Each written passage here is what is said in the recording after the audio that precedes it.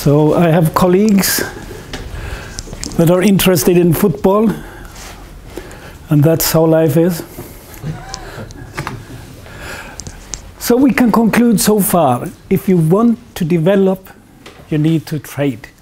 If you want to trade, you need the money. If you want to get access to the money, you need the financial institutions. You can still survive by international lending or international investments, but you need money. And that is the problem. So the problem for a country that is developing is it has to be what we call credible, which simply means somebody are willing to lend you money or invest into your country.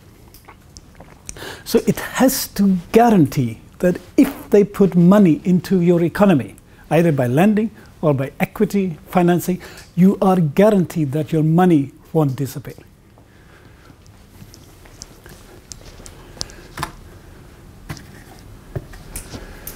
Fraud is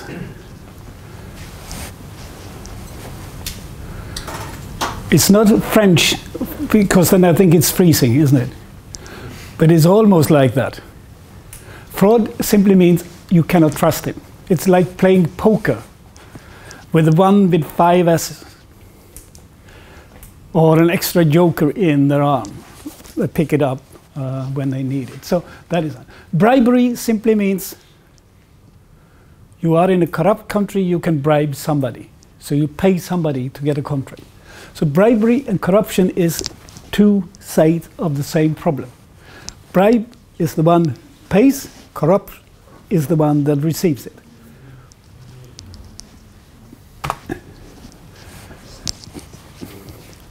The solution might be reforms.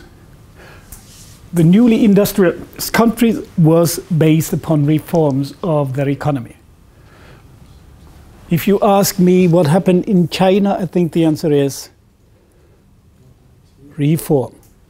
1979, I think, Deng Xiaoping, which is not a speed skater from Eastern China, but he was never chairman, but he had control over the Communist Party after Mao's death.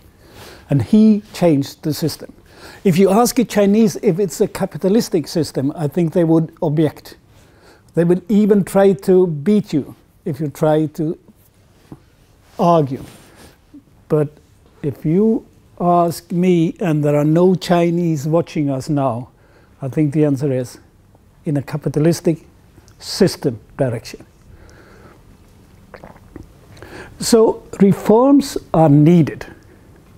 But I think the major element is you have to involve more in the economy should you develop. So it simply means those living in Western China are now integrated into the producing economy. So it's like selling cheese from a farm. Then you are part of a trade. But for most Chinese, cheese is not important. So you have to move them from west to east so they produce something else than cheese. I don't know if Chinese cheese is good, but it sounds like a very good selling concept. Have you tried our Chinese cheese? And since no one have heard of it before, all will come and test it out. And since there are 1.4 billion to buy it, you need not earn too much on each of them. Let's say you earn €1 per cheese you sell, and all of a sudden you are rich. So yes, it could work. Okay. The textbook uses Latin America. And the problem for Latin America was strong and lasting inflation. They could never cope with, let's say, the amount of money and the number of products for sale. So their problem was simply too fast growing price level. If you are in US, they have only 2 neighbors, Canada or Mexico. Why don't they talk so much about Canada when it comes to development. You might realize one day if you go there, or if you have French cousins over there, they can tell you. So Mexico is obviously a developing country. It's the nearest neighbor to US, which is a developing country. And their problems could be solved with a trade agreement with US. But if Krugman is not listening right now, I think they sell too much drug in addition, but that is a problem for them. Okay. Why has Asia been a success? And why can there be a crisis in Asia? It's very simple to answer. Why has it been a success is this. Out of the formal economy into the formal economy has created the success. More and more contribute to the economy. So that is why it has been a success. Why can it be a crisis? Is if you are from the West and want an apartment in the East, and it takes you more than 100 years to earn money to do it, what are the chances to be successful? If you start to work when you are 12 and it takes you 100 years, I think it's quite slim, isn't it? So that is the other problem. Because of raising income in a small part of the population, they raise the level of buying houses.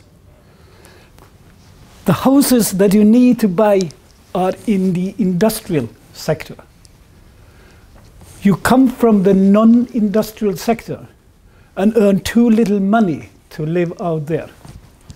Okay, then you can say high-speed trains, you can get quick home. I think the distance is much longer than it is from Paris to Lyon. So it takes quite a lot of time to get there if you want to get home.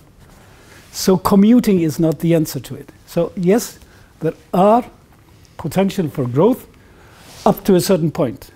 But since the growth is uneven, distributed, it can also cause crisis. You know what a local subsidiary is? Don't know of any.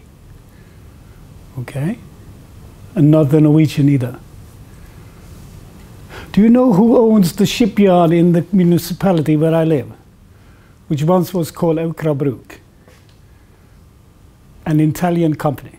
So then this is a daughter company to the Italian mother company. So that is a subsidiary. It's simply the daughter company of a bigger firm. So multinational companies can have direct investment into developing economy that can help develop. But very often it has to have a local link. And then you need what we call domestic entrepreneurs. What do they look like?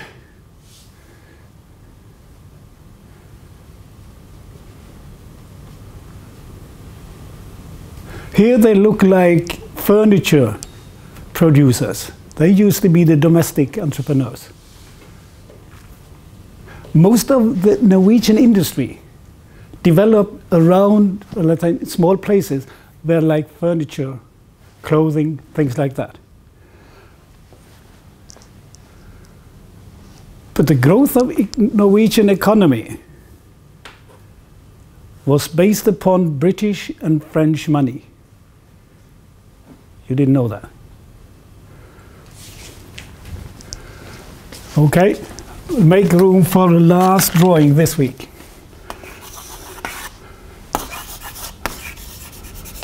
Does this look like a mountain? Let's call it Mount Norway. Down from here runs water, and we call it a waterfall. When you don't have the money to develop this into electricity, you call London. You place a firm down here that produces fertilizer, and you call Paris. This is then called Hydro, which is the company, and this is called energy production plants. by British money or French money. So normally countries like us developed thanks to foreign direct investments. So if you ask Norwegian what could be one answer to it, thanks to France, but I think there were more British money into it than it was French. But you certainly contribute to the system. Domestic entrepreneurs in Norway were called sameide. What was his idea? It was putting electricity to 2 points, and in between was air. And out of the air you took nitrogen. What do you do nitrogen for? Fertilizer. And it's plenty of it in the air. I think it's 80%, isn't it? Or close to. So if you are looking for nitrogen, look into the air. There are no other places where this is. And this domestic Norwegian entrepreneur decided to come up with a technology that could produce nitrogen from air. If you look around, there's a lot of air in Norway. Since there are so few of us, there's a lot of free air in Norway too. But no money, so we needed French money. So yes, international money into a domestic production, probably by a domestic entrepreneur, and here we go. It helps, but it's not a single answer. So then we conclude the major weaknesses is the growth by using more inputs. There is no sign of reducing the technology gap, simply because the new technology in the most advanced countries are developing as fast as ever. 3, if you do not have a bank system that is working, call Iceland, and then they will tell you what is an inefficient banking system. It has to be sufficient and efficient. So most of the problem is like Iceland. So Iceland is in fact a developing country when it comes to banking system. Probably they have developed enough, but since you have been there, they probably have learned a lot the last 2 weeks. So now they know the answer. Okay. But the major problem, according to Krugman, is you need foreign direct investments. Then you need a law system that can handle problems that might rise when you, let's say, operate a firm. Let's call it in Uganda. So we drop Congo and move further up north. What happens if you run into problems in Uganda? Well, if it has a legal working system, it can be operated like the American system. So if there is a, let's say, dispute between the company and local, let's say, authorities, put it into a court, let them decide, and let this legal framework be stable and, let's say, foreseeable and forecastable. So yes, we need a system around production that guarantee that working on the production system. Okay? So as soon as they call from Uganda, Jonas, and say, could you come and help us out, because now we want to be very serious about our, let's say, using resources to develop. Then you point out, I have 4 points. The most important one is get a legal structure around production that guarantee that system can operate.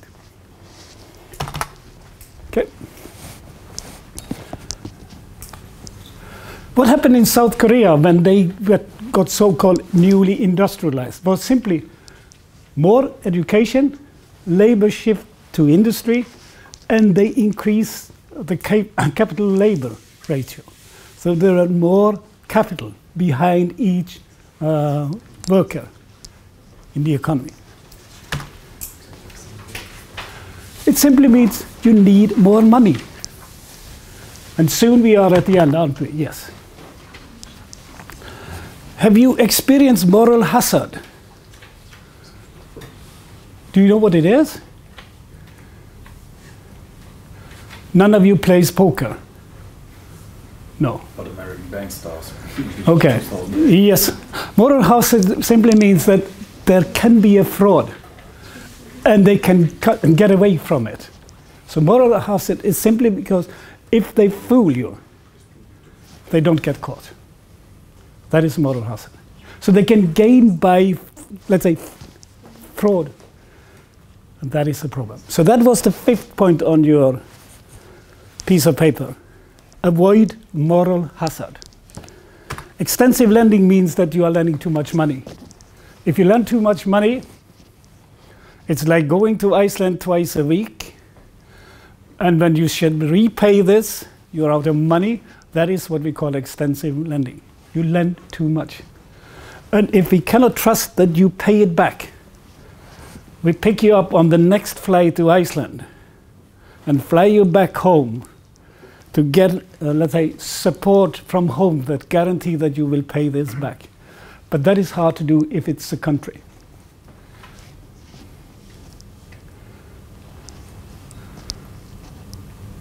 This sounds like Russia, doesn't it? Yeltsin in 1991. Have you heard about oligarchs? Do you know who they were? Have you met any of them? Okay. Go to London and see Chelsea play at home. There is one of them, Abramovich. What were, let's say, the major feature about them were they were male, they were young, and they had been members of the young communists in Russia. Why did they get all this money? From the oil. And they had a bank. What you needed when you took over the companies that were state-owned before Yeltsin, now privatized, you needed a bank. So next time there is a president like Yeltsin in a country with a lot of nationalized industry, bring with you your local bank and then you will be an oligarch. But don't buy Chelsea. Promise me that. Try to buy Borussia Dortmund instead. No. Okay. Stuttgart. That's better. Okay. Augsburg. Augsburg. That's better. Okay. Then we buy Augsburg. Yeah. So what they needed was a nationalized industry, privatized. To pay for it, you needed a bank, and that's it. I think Abramovich is not the most well-known of them. I think there is one that stayed back in USSR or in Russia now. But there were several of them. If I say Khodorkovsky, you never heard of him. Mikael. He's the one who got jailed. Huh? He was in fact trying to buy the Norwegian Kværner Group. Why is he so known? He's in jail, or was in jail until, I think it was in December, wasn't it? He stood up against Putin and Yeah. didn't go so well. But he was sentenced for tax evasion. So he was in fact put into court, sentenced for tax evasion. I mean, if you are in Russia, you have a big firm, owns $1 billion. It's hard to avoid tax evasion. So he was not the only one, but he was challenging Putin. So promise me that. You have the firm, you have Augsburg. Stay in Augsburg. Don't go back to the home country. I think Khodorkovsky have moved to either Switzerland or is it Germany? Switzerland. Okay. Germany, I think. I think it's Germany, yeah. But if he's trying to buy Augsburg, go to the news media and say, this is my club, don't let him buy it. Is that a fair deal? Okay, then we say so. Yeah. So if you can guarantee that you have a financial working system, so no bank will go bankrupt, no default can be handled, then you can have a more stable development. So you need a bankruptcy law. You need legal institutions that can handle disputes like that. And it ended in the Asian catastrophe in 1997. And if I look around, I don't think any of you have heard of it. Okay, then you will hear of it very quickly. All economic wonders can come to an end. So they did in Asia in 1997. It actually happened on July the 2nd, 2 days before the National Day of US. So it is easy to remember. Yeah. It led to the breakdown of Asian economies that had been growing up till 1997. So if you wonder if any wonder can go and move into heaven, the answer is someday it will end. Asian wonder ended in July 2nd, 1997. There were spillovers to Russia. Why are there spillovers from Asia to Russia? They are neighbors and they are connected. Yeah, so there were close links to Russia. Result of the financial openness, spillovers hard to avoid and might come in the future. So where will it come from in the future? I'm afraid the answer is China. If China collapses, at least Asia will be having problems. Why could China collapse, or Chinese economy collapse? Then we go back to the painting and say there are too many here trying to move over there. These need houses.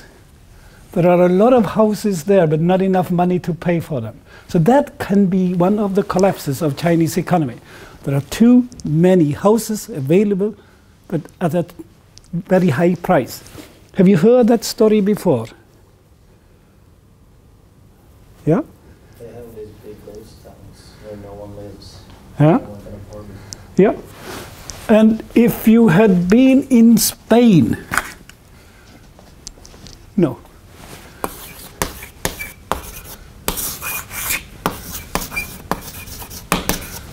You could have very good house offers in part of Spain. Why didn't anyone buy these houses? The financial crisis in 2008 is when most people spend that money instead of buying houses in Spain. And there were a lot of houses around this house, but no one inside. And who would love to live in a place with a lot of houses and no one else but you there? Then you have to be Hitchcock and fond of very, let's say, dramatic American thrillers. So you can walk from an empty house to an empty house and see, is there anything happening now? And what happens is a disaster. So yes, it can be like Spain.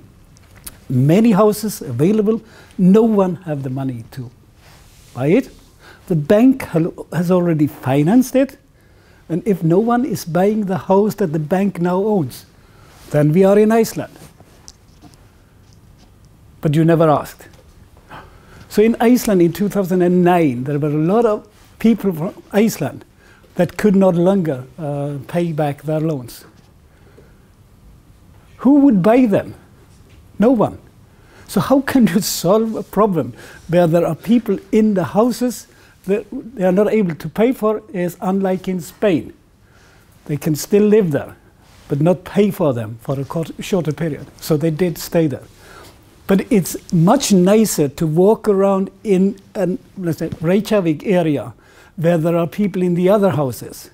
So you cannot walk into an empty building and looking for the next disaster because there are the same neighbors as it was yesterday. So that is the difference. So China can have the problem of Spain. A lot of houses built, financed by the bank, no one will buy them. I'm not sure if it's going to collapse But if it has collapsed, it will be before we meet in 10 years. So then we can discuss it. But till then, we still think that China can solve their problem. But they should be more careful. Okay? Other risks are exchange rate problems, banking problems, reforms that should have been in place but are not yet, or contagion. But these problems, I think China still can handle. They have a more or less sound political system. They have a legal system. In addition, they have corruption, but don't mention that in this case because that is maybe not important. Okay? So the problems can be there, even for the big economy like China. But it can be handled if you had been there before and said, remember the legal institutions. The laws must be in place. Okay. Why are the problem of developing if you are, let's say, East Timor? Well, you are on your way to be developed, so all of them are trying to develop. 2, most of them have a large agriculture sector of one simple reason. And this is, do you remember the beginning of the story when he compares Chicago to San Francisco? And explain why is there big urban areas around Chicago 100 years ago, like it is a big urban area in Los Angeles now, is simply because you need fresh services and food in the place. What are the most fresh you need if you are a human being? Food. Who can produce food for you? If you are not fishing, the agriculture sector. So all of these economies need fresh food. They need an agriculture sector. The problem is they are not earning enough money to generate development. There are few trading sectors. People live by producing food in the west of China. They are not producing anything that would be traded. And you know what barter is? So they change goods by goods, no money involved. So that is a problem. We have what we in Mexico call an informal sector.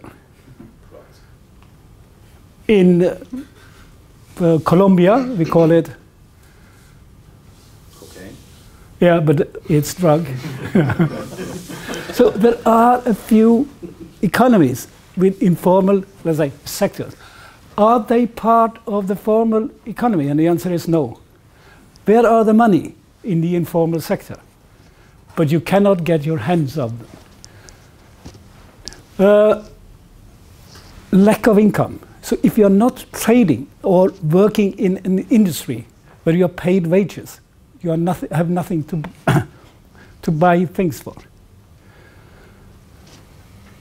But if you ask me, and there is no Chinese watching, I think the income inequalities is the biggest problem with China. There are very few very rich, and the billion not very rich at all. And since there is a billion that is not very rich and very few that are very rich, if this had been in Mao's time 100 years ago, there would have been a revolution. So that is their problem. The system, the political system, might be unstable. But they have the advantage of being part of the international markets.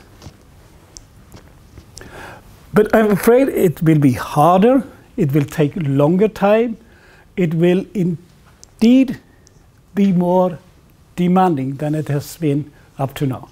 It was easier for Norway to develop because all we needed was French and British money. And there were not so many that demanded French and English money. So we got it.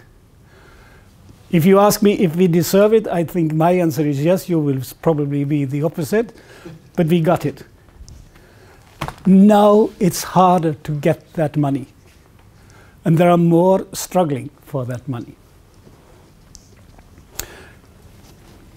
Since we are all living in democracies, I think it's important. Simply because it gives people a saying into the political system. So instead of going on strike and strike and strike, you can vote and vote and vote. So you have at least an alternative. And that might be an advantage. Then we are close to the end. Do you know what transparency is? Something that you can see through. We normally have a transparency that we show, but not this time. We could have done it. Okay, so you can see through it. 2, stronger banking system, access to credit, equity, so somebody are willing to invest into your economy, producing something that can be traded if you specialize. So then the economy can be more stable. If the economy is stable, it probably will grow. You lead a legal system, we agree upon that, before we go fishing on Monday. So if you have the legal system, you can deal with crisis. Or if you have a political system, you can deal with crisis. So if you don't like the prime minister, you can throw him out of the office. In France, they lose in local elections, so the president throws him out of the office. Isn't that correct? So unlike what we do here, you let the president do the job. So now you have changed to a different prime minister in France, haven't you? Yeah. So, but at least you have somebody to throw him out of the office if you are not satisfied with the work he's doing. Yep.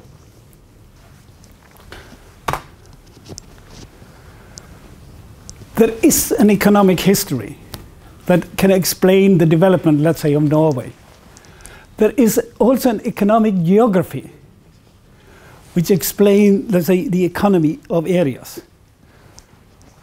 And then you can understand why EU is an economic geography area, where there are links to the countries in Europe that has helped them develop. But there are no single geography, let's say, characteristics that can explain this will be a developing area. So if we are living in, let's say, the Pacific, on the Pacific island, which is a developing country, we don't know how it could develop.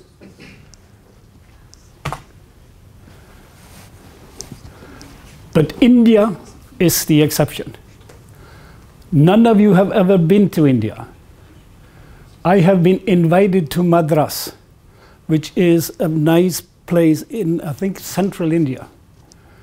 My wife says if we can afford it one day, we have to go to Agra. And none of you know why we should go to Agra. Because there was a young prince, I think it was, who had a very nice young wife who died. And what does a very young prince do if he have a lot of money and a dead wife? Builds the Taj Mahal. Taj Mahal, one of the nicest temples in India. So see you at Taj Mahal. Then I will be sound and will have no wheelchair because I've been there. Then I've been cured for whatever problems I have. But India is the example of, let's say, there is nothing that says that a country with a lot of aboriginals or people living there before European immigrated, they can still develop. So there are no, let's say, demographical signs that can exclude development. Okay, for those of you who want to read the conclusion on 686, I've copied it. So it's in bigger letters, so those with glasses can also see it. You see it? There it is. Yeah.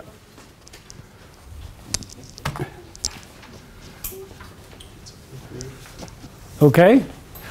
But there are no clear-cut answer to what will generate development. There are no single nation you can pick out and say, this will be the most developed countries in 10 years' time. And then we are close to the answer. Different places, different answers. Different time, different answers. As I said, Norway was a developing country in 11, I think it was. Then this guy, Sameide, decided to use the air to withdraw the nitrogen. And now they have been extracting oil and gas. And if any of you can see a close link between oil and gas extraction and fertilizers of agriculture production, but they are linked. So with development, you can develop more industries, and think that is important. Accessible markets. So it's easier to develop if you are from Asia, and China is the fastest growing economy, because you are a neighbor. And then you remember the start of it. You trade more with your neighbors than any other country. We need somebody who will buy our export. Should be developed. Japan produced private cars, not for the Japanese market, but for the European market. For some countries, like East Timor, the opportunities are quite slim. What you can produce is more wood, but they do already produce it in Brazil, and it's much more of it. You can go fishing, but the German and French students go to Norway instead of to East Timor. I don't think it was a question of going to East Timor, but there are a lot of fishing opportunities in East Timor. So yes, they have a potential, but it's not very big.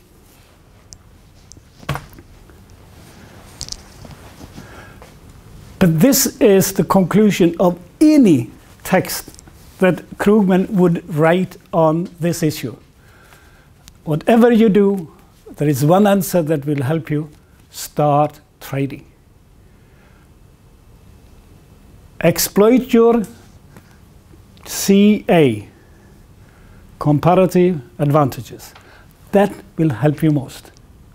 If you do that, you will specialize. So for all we know, when we meet and have fish at the meeting, it will be East Timorian white fish, fresh brought in from the German airline company that is now specialized on white fish from East Timor to the northern part of Europe. And it's the most profitable industry ever since the development of the Volkswagen. So that's it. Development, like economic progress elsewhere in the world, benefits from trade. We need more, not less, international economics. If you pass your exam, we can rerun that phrase in the middle of May. Is that okay? But we need more international economics because we need more trade, and both developed and developing countries would gain from it.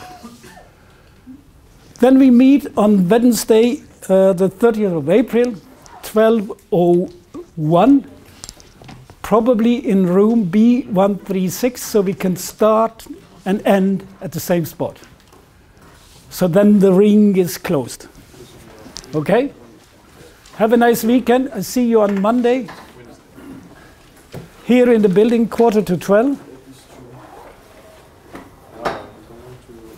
Just mention to them on Sunday night. Okay.